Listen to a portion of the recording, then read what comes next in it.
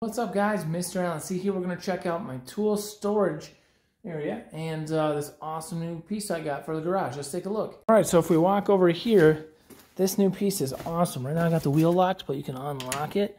You can actually roll this around. So let's say I needed some tools. Looks like I got to unlock that a little better. Say I needed some tools, I can bring this around. Got my big toolbox up top. We can store various items throughout this shelving unit. We got hooks to hang stuff, like my tent. And yeah, this is really useful, especially when we're working in the car or something. We can roll this over with all the tools.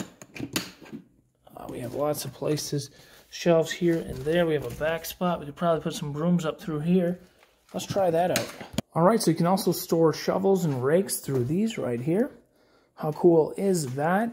Also, if you want, you could use this for indoor use. Let's check that out. Right, as for me, guys, I like to do product videos, as you can tell. So I got products always lined up for my next videos. That's what I like to use this for myself. So we can see, once again, I have storage all over. Some more products I can do videos on here. When I get them in the mail, I just set them here, and I know where to find them. Take a look at this. I can roll it around if necessary. We got space down here to boot, space in the back, and a shelf up top. We got hooks. So how cool are these hooks right here? So you can hang stuff, all sorts of stuff for storage on this. Absolutely loving it. Once again, these wheels can be locked if you don't want it to roll, but I do like that roll feature. And that's a quick look at it, guys. Thanks for checking it out. I'll see you next time.